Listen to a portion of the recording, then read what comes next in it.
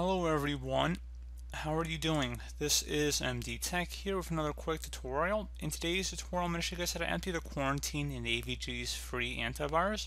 This should hopefully be a fairly straightforward tutorial, and without further ado, let's go ahead and jump right into it. So once you have the AVG antivirus interface open, go ahead and select the menu icon near the top right corner of the interface. And then you want to scroll down underneath Tools and select the Quarantine option. At this point, if you had any items in here, you could go ahead and delete them or restore them back to their normal state. So if you wanted to remove them from the quarantine and restore them back to your computer, you can, as well as deleting them permanently. So pretty straightforward process, guys. I do hope that I was able to help you out, and I do look forward to catching you all in the next tutorial.